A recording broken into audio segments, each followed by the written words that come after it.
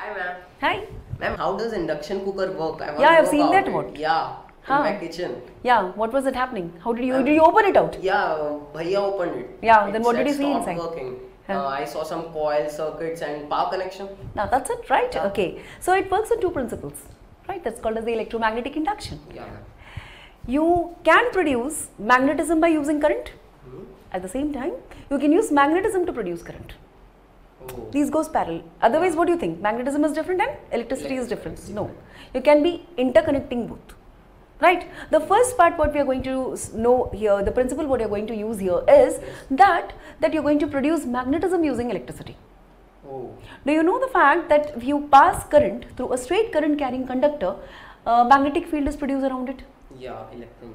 Yeah, magnetic field. Yeah, the magnetic field is produced around the current carrying conductor. Yeah. If it is a circular coil, then also it is produced. If it is a straight coil, then also you can see that the magnetic field is produced around it, right? Okay, now if the current is steady, Yes. the magnetic field is also steady. And if the current is varying, the magnetic field also will vary, right? So here you are sending the supply through what? AC. The AC supply says that the current is varying, so the magnetic field also produced in the coil will be varying, right? Okay, the first part is now over. Now we are going to produce electricity using this magnetic field. According to Faraday's laws of electromagnetic induction, if the magnetic flux change, EMF is produced. That means, EMF means that is the voltage which is produced, right? That means with this voltage you can also produce current. Change the magnetic flux, you can produce the electric current, right? Okay, now here what happens is the magnetic field is coming out of this induction cooker via plate and it is passing through the flat vessel Base of the vessel where you have kept your Maggi.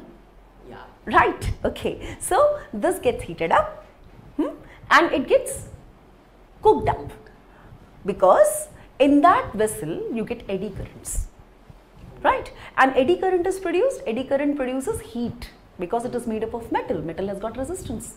So according to Joule's law, heat is produced and this heat is used for cooking the food. Ma'am, you just now said that eddy current is produced in Right. the vessel. Why don't I get an electric current when I touch the vessel? You don't get a shock. Yes, ma'am. Okay, No shock. there was no shock. This is simply because the eddy current is in the form of a whirl, Oh. right? So it just rotates in the base of the bulk Bulk. matter, in this case your vessel, Yes. right? It just goes round and round about it and only the heat is produced. You will get a shock only if the current passes through your body. And there is no current through your body, it is just Yes. going round and round in the same vessel, Yes, ma'am. right? So you don't get a shock. And ma'am, vessel is not heated up to the top. Yeah. I'm only the base or the part up to where the food items are there. It is heated up to there only. Why Okay, does this this happen? is because, see, there is a coil Yes, ma'am. and coil, when you pass electric current, the flux is produced, the magnetic flux is produced Yes. and it is not strong enough to reach the upper part of the vessel. Oh. It lies only in the base. Ah.